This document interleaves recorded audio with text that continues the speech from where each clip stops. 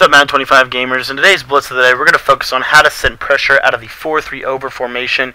Out of any play, like I said, we're going to be doing a lot of universal stuff this week. So once again, we'll look at this play from the cover 6, and we'll figure out how we can get universal pressure. So out of any play in 4-3 over, what you need to do is, again, you want to base a line, spread your defensive line.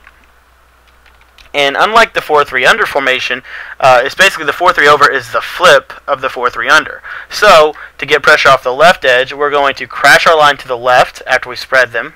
We're going to reblitz our left of screen outside linebacker, and we're going to then proceed to spread our linebackers.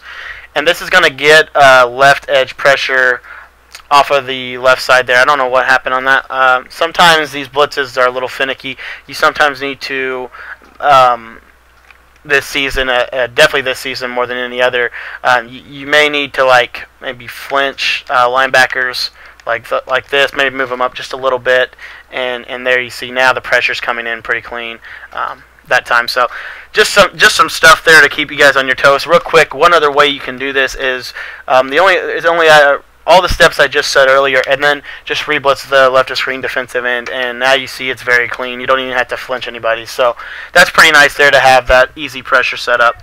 And if we want to sit off the right side, we're going to baseline and spread our defensive line, crash our defensive line to the left, spread our linebackers, globally reblitz our right of screen linebacker, and that's going to be Harrison, and then we're just going to reblitz Dunlap. I'm pretty sure you don't even have to move him over. You may actually, nope, that's B gap. We want to get it free off of the end so that it comes a little quicker. So in order to do that, I think we're going to have to do just like we did from the 4-3 under formation.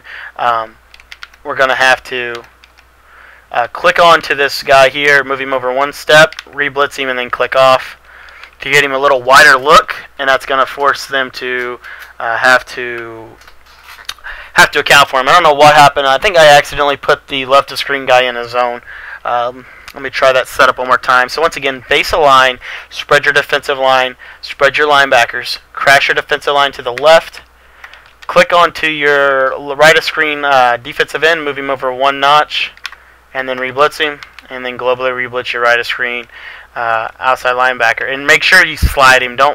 So you can reset like that. And that's what we need.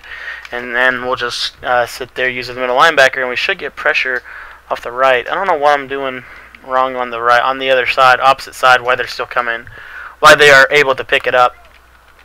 It may just be you may have to just stick with the B gap, but I'm pretty sure there's a way you can finagle it. Let me try maybe crashing the line out instead of crashing him to the left. Yep, that seems to be the problem.